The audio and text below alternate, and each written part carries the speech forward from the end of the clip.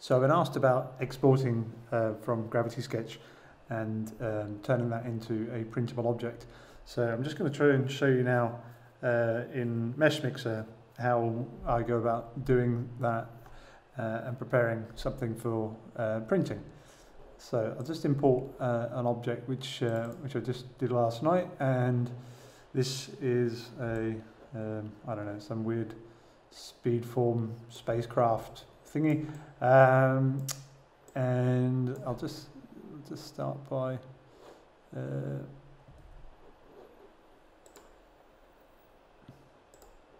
just rotate it so it's flat.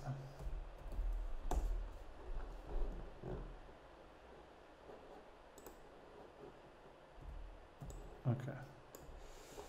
And then you see these blue lines on here. This is like saying that there's some errors in it. So let's just go in and inspect it, and we'll auto repair the holes. And this is probably quite a sizable model as well, so I'm just going to reduce the number of polygons as well once this is done.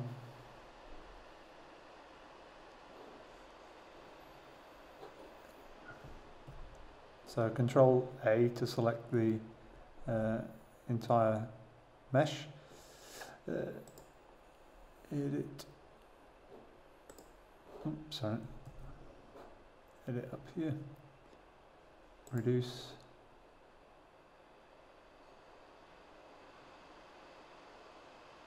And I guess we'll reduce by, let's say, somewhere around 25. Let's see. Yeah, that looks okay still.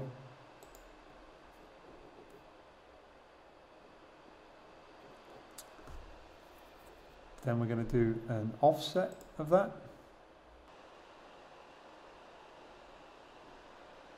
Okay, so here it says -3. That means it's going to do an offset 3 millimeters inside. So that's what I want, 3 millimeter material thickness.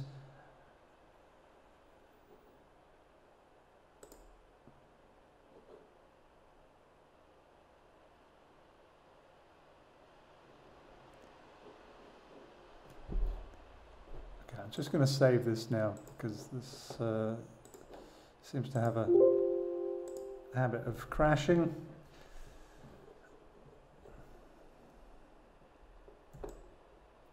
Okay, you'll see now where we've got the offset. Actually, in the back here, where it's quite thin, is actually there's obviously thinner than 3 millimeter parts. So actually, the offset is now appearing through it. So just view. Show object browser, and I'm going to select brush, and if I just double click on this, it will select the outer shell and leave the inner shell there, and I can go to edit and separate the two. So then this will give me the this is the inner one here, and this is the outer. And so then actually what we're going to do is go in and trim that stuff off the sticking through. So then we'll end up with a full material thickness with no hollow in this back area.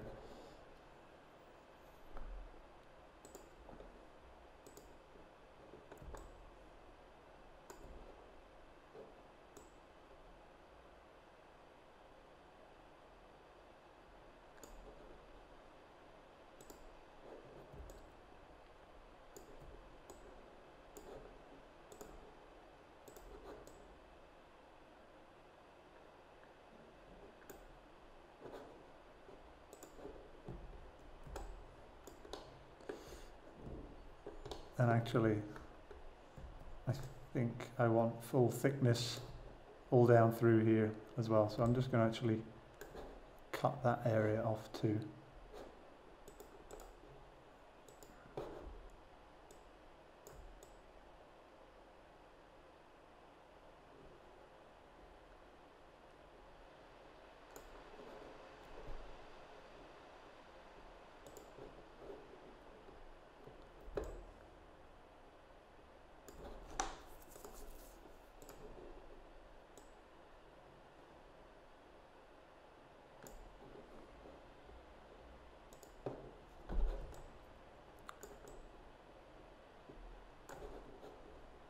Actually, well, that's good enough. So let's just quickly close out those holes.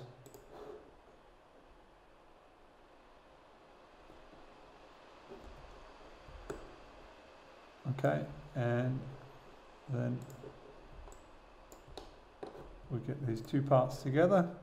So click on the two layers, click on combine, and then there we have it. There's our part, and we can just have a quick look at that. What do I look at that? It's in edit plane cut,